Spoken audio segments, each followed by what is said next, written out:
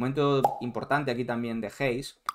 Hace spoiler del final con un derroche intangibles, ahí veis, te gana una carrera que parece que no va de nada, pero es el primero en llegar al otro lado y es el primero en poder penalizar esa opción de 2 puntos gratis, y después te roba 2 puntos más en esa opción con el tapón. Entonces son 4 puntos en un partido que va muy apretado. Esos son el tipo de cosas, yo creo, que no se reconocen suficientemente en la labor de Nigel Hayes.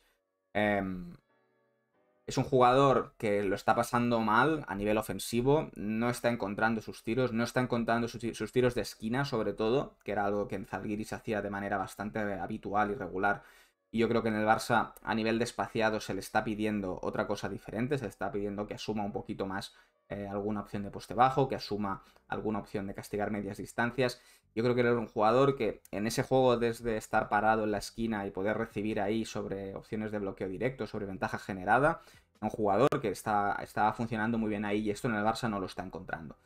Y en ese sentido yo creo que eso es lo que a nivel ofensivo estabilizaba su juego, le daba esa tranquilidad, y vemos un Hayes más ansioso, un Hayes que nota que, bueno, que los tiros le pesan mucho, porque se va a jugar tiros que son bastante incómodos para él también, porque son complicados, son esos tiros de media distancia, y que, bueno, van a tener...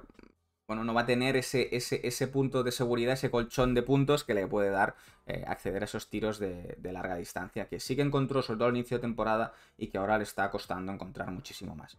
Está Ander diciendo que Hayes está infravalorado. Bueno, yo creo que sí, yo creo que sí. No se le pone en el valor que le corresponde, porque es un jugador que casa muy bien con el sistema defensivo que quiere plantear Saras. Jugador intercambiable, que te puede defender con comodidad. eh, Evidentemente, cuanto más pequeño es el rival, más incómodo se le va a hacer alejarse cuando tiene que hacer lejos del aro, pero con bastante solvencia te puede defender prácticamente las 5 posiciones del campo. Le cuesta más con los 5, le cuesta más con los 1, pero del 2 al 4 es un tío que lo hemos visto defender a prácticamente a cualquier perfil de jugador. Es el jugador al que Saras suele poner delante de manejadores especialistas rivales también.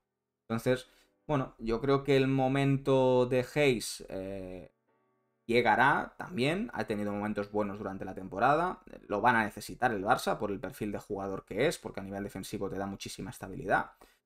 Y bueno, continuidad del año que viene, pues evidentemente es una de las piezas que está sonando que pueda no tener continuidad si se presenta una mejor opción de mercado, pero para mí dentro de esta temporada todavía está en disposición de echar una mano y de ser un jugador importante para ayudar a conseguir los objetivos de la temporada, sin duda.